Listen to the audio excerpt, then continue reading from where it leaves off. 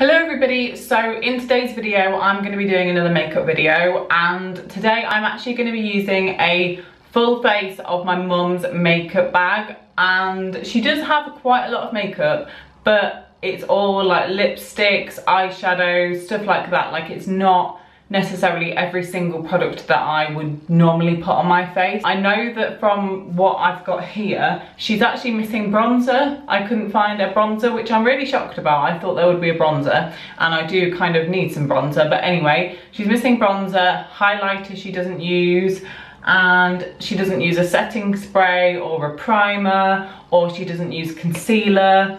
And she does have brow products that she uses, but I am gonna do my own brows because I don't want to use mum's product. I am going out this afternoon, so I do want to do my own brows the way that I do them, because I won't feel myself if my brows look different. But everything else we have. So let's get into the video. So I'm going to start off by taking her Estee Lauder Double Wear Foundation. She doesn't know I'm filming this video, so hopefully she doesn't mind me using this little guy, but I won't be using that much because it's incredibly full coverage.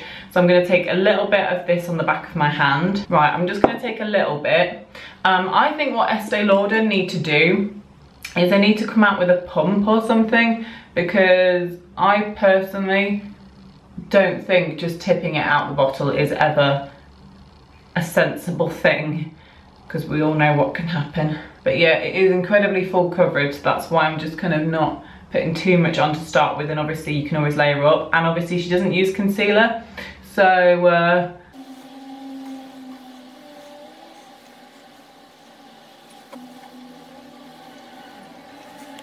okay, so I've finished my foundation, and my thoughts on the Estee Lauder Double Wear Foundation is that I actually don't like this foundation. I already knew this before I put it on. The reason why I don't like this is A, because it is very, I feel like, quite sticky and can look quite cakey. With this foundation you do know that you've got it on and you can feel that. I do feel like I have a lot more makeup on than I usually would. The foundation that I love is the Maybelline Superstay foundation, and that is also really good coverage and a lot cheaper, and that, you know, covers, I would say, an equal amount to this, but just feels so much nicer on the skin. So yeah, I don't like the way this feels. It kind of feels tacky. I do know that it wears a long time, and that's probably why people really like it, and that's probably why my mum really likes it.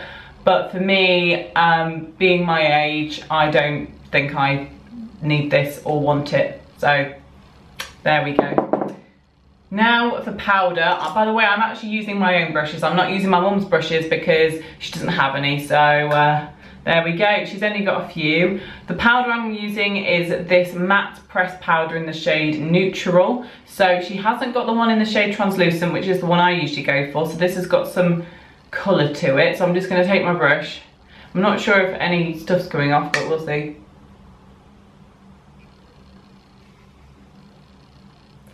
Kind of mattifies. The powder that I use is a pound from Poundland, and it's so good.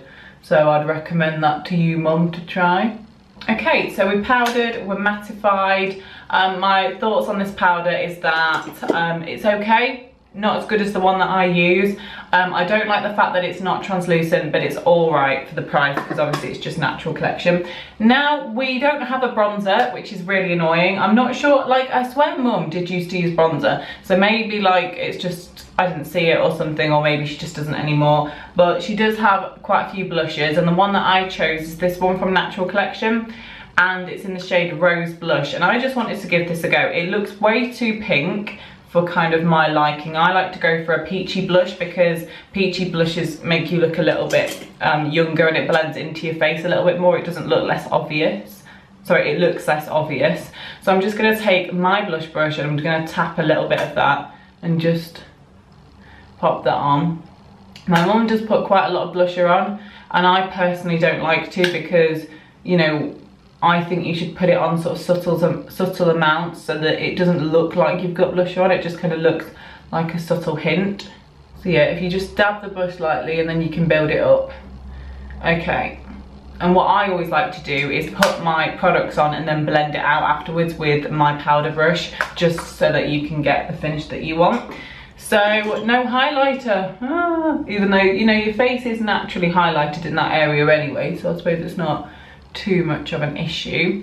Now we're going to go in with eyeshadow. So I'm going to use this palette, and the reason why I wanted to do this video is because I wanted to use this palette. This is from Primark, and the palette is called the Smoky palette, and they've definitely, with some, well, Primark basically try and make dupes for every single range, whether it's copying Kim Kardashian's makeup, Kylie Jenner's makeup, Too Faced. They actually copy Urban Decay's palettes. So this is the Smoky palette. The eyeshadows inside don't really reflect the Smoky palette that Urban Decay have come out with, but I really was enticed into using this because I'm interested in using this blue shade and this shade here. It's just got some more interesting shades in it, so I think that's what I'm going to be doing. So I'm going to start off with this kind of pale shade here. I think Mum's been mixing them a little bit because it's got some weird stuff in it, so I'm just going to take a bit of that one, pop it on my eyelid. Could do with a mirror. That's why you need a mirror in an eyeshadow palette. Okay, so that's a decent colour. Slightly pinky. I'll bring you in closer. Right, I'm looking for a transition shade, and I'm thinking, I'm gonna take this purpley shade here as my transition shade. So I'm just gonna literally take a little bit of that one. I'm gonna work that into my crease. There are some really nice colours in this palette, but I just never had obviously used it because it's not mine. So I'm using that as my transition shade, and then I'm gonna go in with, I'm just trying to think, how can I use that blue? I think I'll do purple on the top and then maybe blue on the lower lash line. Okay, I think I know what I'm gonna do. Okay, I'm gonna go in with this purple here. It's like more of a deeper kind of purple. And I can see there's a lot of kickback in the palette, which means, you know, fallout of the eyeshadows, they're quite crumbly. I'm just gonna kind of pack that on my eye. I will blend it out afterwards, don't worry. And then kind of blend that in a little, as you can see. I'm going to do the same to the other side. Any fallout that falls down on my face, I'll brush away in a sec. Now I'm going to take this kind of browny shade here, and I'm just going to deepen up the crease a little bit. So I'm just going to kind of pop that into my crease and just try and deepen it up, even though that purple is quite a deep shade anyway. So it's, you know, a bit more difficult. And then I'm gonna take this grey, actually this kind of, is that black or? Yeah, I'm gonna take this black shade at the end, and I'm gonna take a little bit of that on my brush, and I'm just gonna pop a bit of that into the crease, and it just deepens up the crease a little bit. So yeah, focus it on the outer corner is what I meant. Okay, and then for underneath my eye, I'm gonna take that blue shade. Love a good blue. I'm going to take it with my angled brush and start popping it on. I'm going to have to use a mirror because it might not go well. Nicely pigmented. I should have used this in my blue makeup look I did. It's not really picking up the colour on camera as much as it is in real life. Like, it is a really nice blue. Okay. Wow, that's strong. Right, there's no kind of highlighty shade in here apart from like a grey, but maybe I'll highlight a little bit. I'm gonna use this kind of grey shade just to highlight a tad on the inner corner, but it's not really a highlight shade particularly. I'm now gonna do a lot of blending. So I'm gonna take my blending brush, which is kind of like a clean little brush, and I'm gonna just be blending and blending and blending. They're a lot harder to blend out because they're Primark, so the quality isn't there as much as some other eyeshadow palettes I've got. But, you know, you get what you pay for, so it's still decent. The colours are nice. But yeah, it's when you've got more expensive eyeshadow palettes, you can really tell the difference between quality. Okay, now I'm going to go buff it out underneath my eye. Okay, and I'm gonna wipe away any fallout. Oh my god, my brush is wet. No. Just wiped a wet brush onto my face. It's all good. Why is it wet? Maybe because I had a shower this morning. Okay, I'm gonna do my eyebrows the way that I do them always, and then I'll come back on camera. Right, I know my eyebrows look very bold and scary, but I didn't use my spoolie that I usually use. So I'm gonna take this waterproof mascara from Natural Collection. It actually looks really nice packaging. I do quite like the packaging of that. So I'm gonna take this, oh, the applicator's interesting, and I'm just gonna start running it through.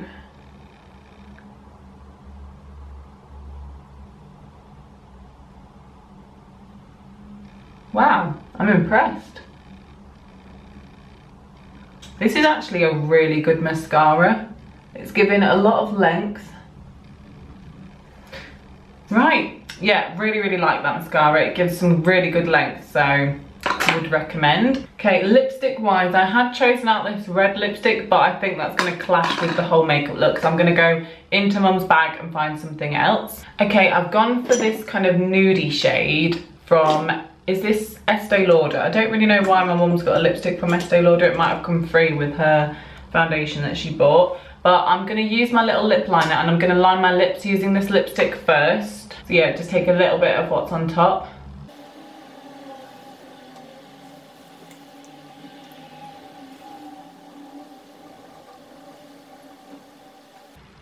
Okay, and then I'm just gonna fill it in my lips using the lipstick. Very pigmented.